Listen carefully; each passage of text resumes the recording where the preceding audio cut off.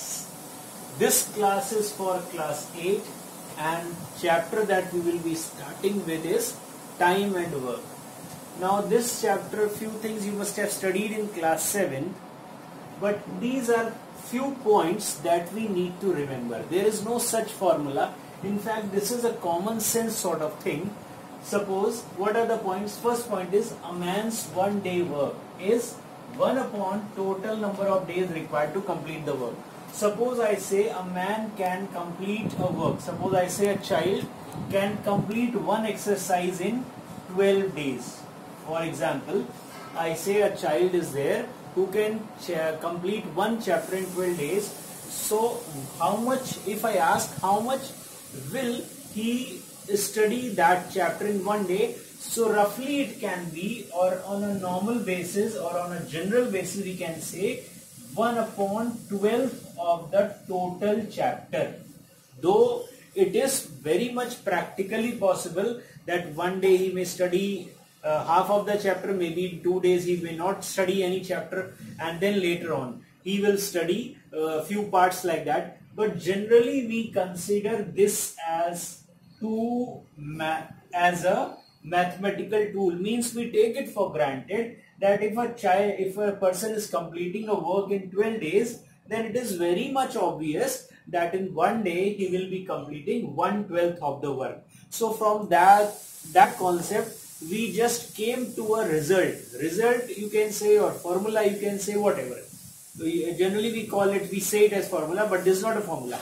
We can say a man's 1 day work is 1 upon total number of days required to complete the work. Suppose a wall is being made by a labor and he's taking 12 days to complete the work. So on an average, or generally we can say that in 1 day he will be making 1/12 of the wall. Suppose I say in 15 days a person is able to dig a land. It means in 1 day he will be digging 1 upon 15th of that land. So first thing, I hope it is clear, or first point is clear.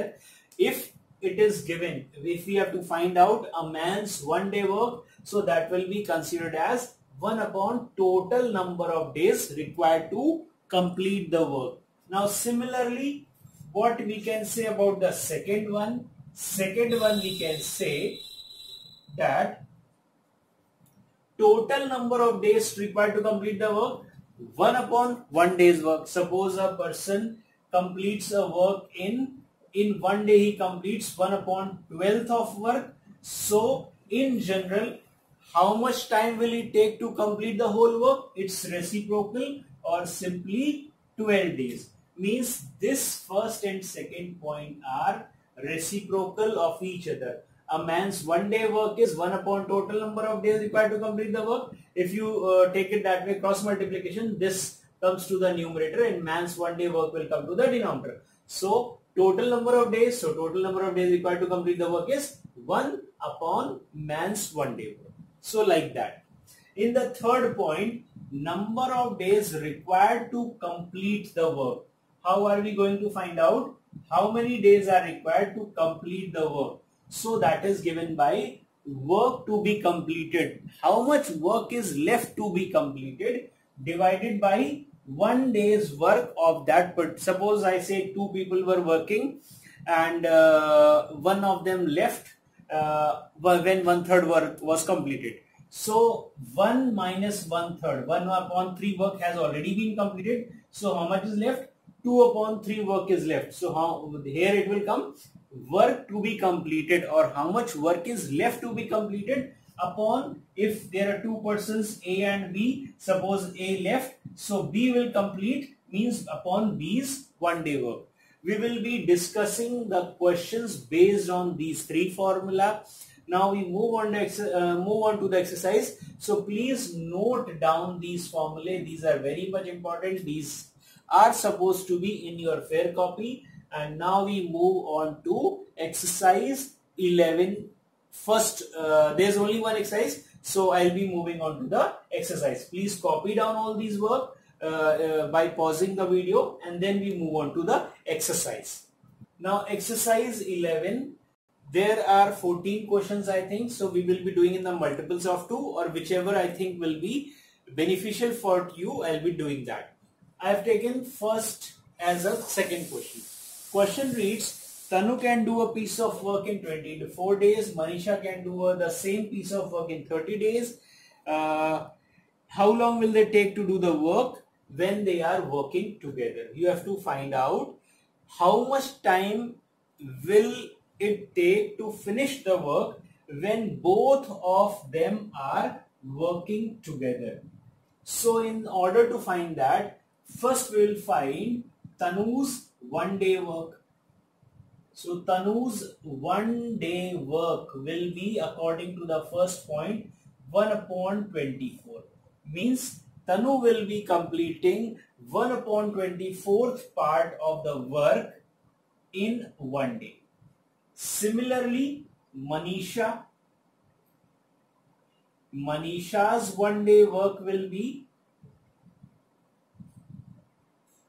that will be 1 upon 30 of total work, because she is completing the total work in 30 days. So it will be taken that in 1 day she will be completing 1 upon 30th part of the work. As Tanu is taking 24 days to complete the work, so in 1 day Tanu will be doing 1 upon 24th of the work. This was according to the first rule that we have studied just now. Now, so if I find their together 1 day's work, so together their 1 day's work. 1 day's work will be adding both these 1 upon 24 plus 1 upon 30. What we are going to do, we will find their 1 day's work together. Now 1 upon 24 and 30. We will find out the LCM of 24 and 30. So 2 12s are, 2 15s are, 2 6s are, let's say 3. Let's take 3. 3 4s are and 3 5s are. So LCM is 4 5 are 20, 23 are 60, 2s are 120. LCM comes out to be 130. 120. Now 24 5s is 120. 5 for the 20. So 5 plus 30 4s are 124. So it comes out to be 9 upon 1/20th of work. If both of them work together, it will be in 1 day they will complete 9 upon 120 of the total work. So how much time will they take to complete the work? It's reciprocal, the second law. So time taken by them to complete the work. The second law, so it means it will reciprocate, means 120 upon 9 days. Now we can solve it. 3 3s are 9, 3 4s are 12, 40 upon 3, 40 upon 3 days. 40 upon 3 days means 3 1s are 3, 10, 3 3s are 9, 1 upon 3 days. Now 1 upon 3 days, if you want to convert it into hours, 1 day is equal to 24 hours. So 1 upon 3 day will be 24 upon 3, that is 8 hours. So even you can write 13 days and 8 hours are required. That is the second question. Let's see some other question now. Fourth question, I have taken the fourth question as the next one. They say A can complete the work in 12 days, B can complete the same work in 15 days. Then they work together for 5 days, means they are working together for 5 days, and then due to some reason B is leaving. You have to find in how much time will A finish rest of the work. Rest of the work means whatever work is left, in how much time A will finish. First of all, we will find their 1 day's work together. And then we will find how much work has been done in 5 days. Then we will find how much work is left after B is leaving. And then we will use the third law. Let's see what it is. So first of all, we can say A and B's 1 day work together. That will be A's 1 day work will be 1 upon 12 according to first rule, and B's 1 day work will be 1 upon 15 according to the first rule. And since we are finding their together work, so we will add them. LCM will be, I think, 60. 12 5s are 60, 15 4s are 60. It became 9 upon 60 of work will be done by these two, A and B, in 1 day. So A and B's 5 days work. 5 days work will be, since this work was for 1 day, so in 5 days it will be this times 5. We'll multiply by 5 because in 1 day they are doing 9 upon 60 amount of work. So in 5 days 9 upon 60 into 5. So 9 upon 60 into 5 times of work will be finished. So 3 3s are, 3 2s are, 5 4s are. It means how much work is done? 3 upon 4 amount of work has been done. Now we will find out how much amount of work is left. So work left. Why we are finding? Because they say after 5 days B is leaving. So B was there up to 3/4 of work was done. Now B is leaving. So when B is leaving, how much amount of work is left after B leaves? So let us assume, we always assume work as 1. 1 minus 3 upon 4, that has been done. So what is left? 1 upon 4 of work is left. Now in how much time A finishes rest of the work, and rest of the work is 1 upon 4. So in the third formula it is given in the third rule that we have just now studied, that number of days required to complete the work is work to be completed upon 1 day's work. So what we will say, number of days required by A to finish the leftover work, that will be how much? We know the formula, amount of work that is left or work to be completed. You can say work to be completed upon A's 1 day work, because we have to find in how much time will A complete the work. So how much work is left to be completed? 1 upon 4. And what is efficiency of A? A can complete 1 day. If A is completing his work in 12 days, it means A's 1 day work will be completed as 1 upon 12th. If A is completing the work in 12 days, so in 1 day he will be doing 1 upon 12th of the work. This can be written as 1 upon 4 divided by 1 upon 12. This can be written as 1 upon 4 into 12 upon 1. 4 3s are 12. So final value is 3 days. In 3 days, A will be completing the rest amount of work. So please note down these questions, and in case you don't understand, you can send your queries to me on WhatsApp.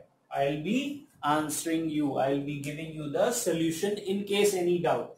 Now we move on to the next question. Taken fifth question. This is also a different question or with a different concept.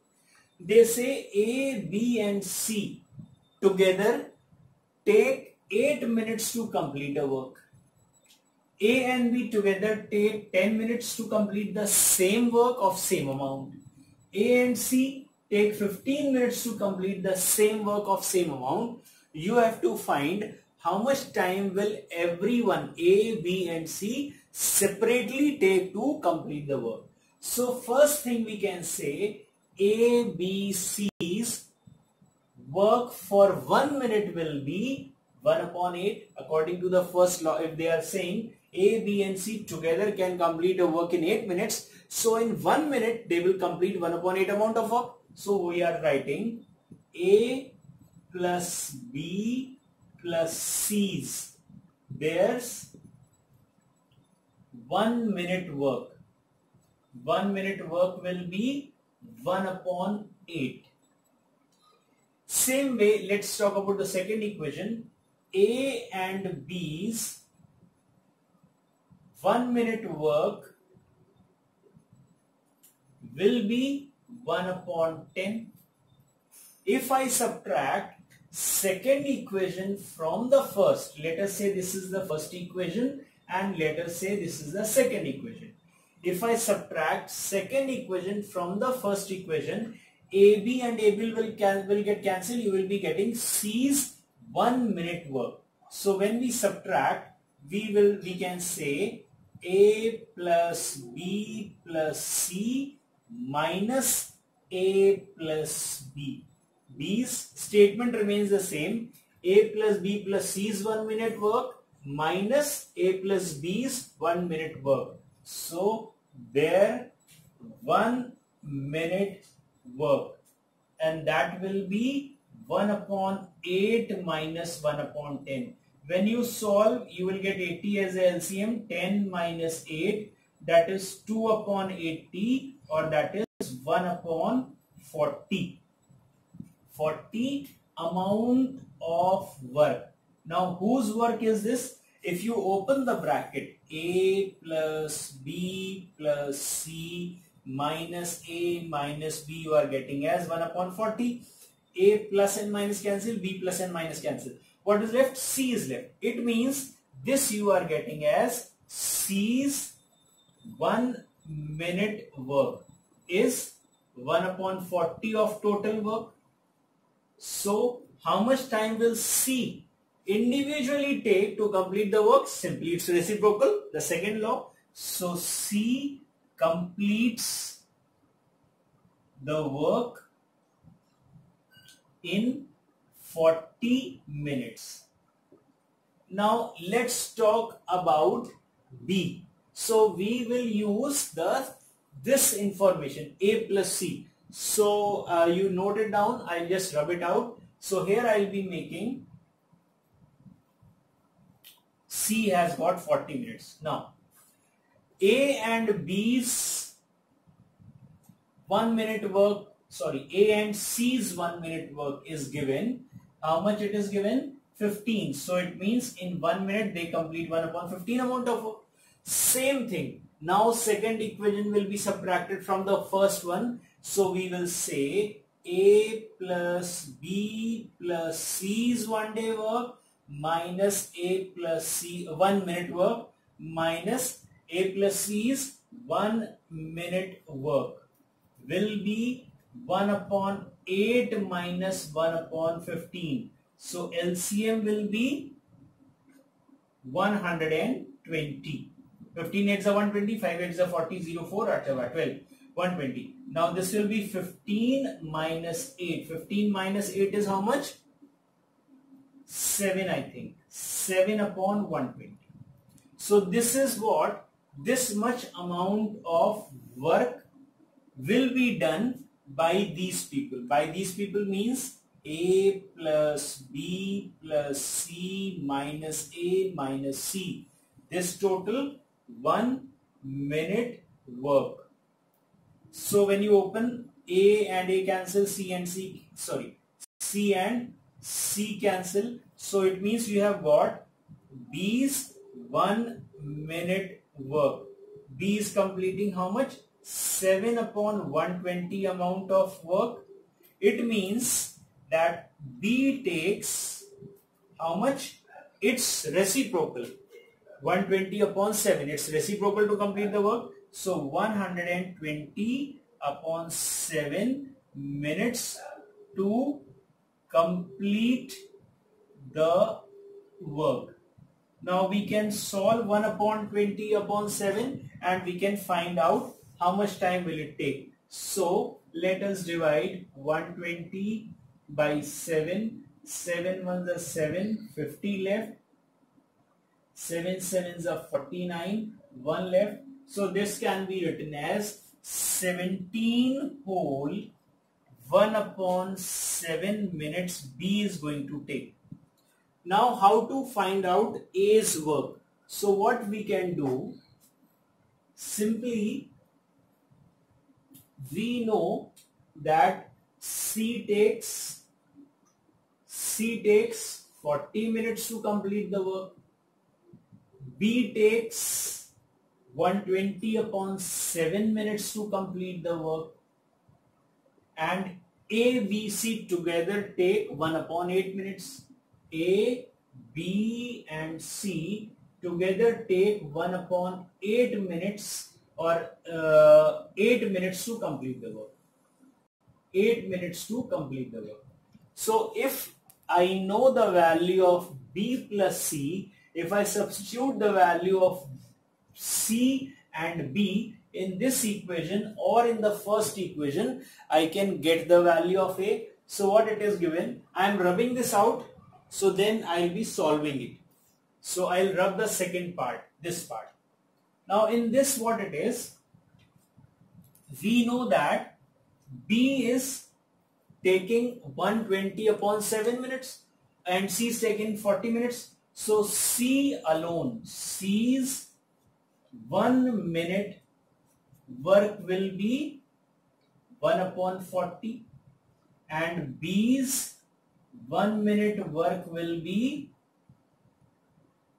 7 upon 120. Now A plus B plus C's 1 minute work. So we have to find, now only A is left. So A's 1 minute work plus B's 1 minute work, that is 7 upon 120 plus C's 1 minute work, that is 1 upon 40 is equal to 1 upon 8. According to this statement, what it is, A plus B plus C's 1 minute work is 1 upon 8. So A's work we don't know. B's work is 1 minute work is 7 upon 120. So in place of B's 1 minute work, we have substituted 7 upon 120 amount of work. C's 1 minute work is 1 upon 40. So 1 upon 40. Now you solve it. So A's 1 minute work will be 1 minute work will be 1 upon 8 minus 7 upon 40. Why? These two things, these two values go to the other side. They will change their sign, they will become negative. So minus of this and minus of this. Now when you take the LCM, LCM will be 120. So 8 15s is 120, I hope. 8 1s are 8, 4 is left 40, 8 5s are 40. Minus 120 divided by 120 is 1, 1 into 7 is 7. Minus 40 divides this is 3. So 7 minus 3 is 7 and 3 is 10. 15 minus 10 is 5 upon 120. It means if you solve, 5 ones are 5, 5 2s are 10, 5 4s are 20. It means 1 upon 24th amount of work will be done by A in 1 minute. So time taken by A to complete the work will be reciprocal of 1 upon 24, that is 24 minutes is the final value. So A completes in 24 minutes, B completes in 120 upon 7 minutes, and C completes in 40 minutes. This is the final value. This was a big question. You have to check it. Please watch it at least 2 times. Then you will be able to understand. Now we'll see. Okay. So let's this one we have discussed up to question number 5. In the next class, we will be discussing the rest amount of questions. I expect everybody to practice. This is a very new thing to you all, and I want that everybody should practice these questions. By the time, stay home, stay safe, stay blessed. Please like, subscribe and share. Thank you.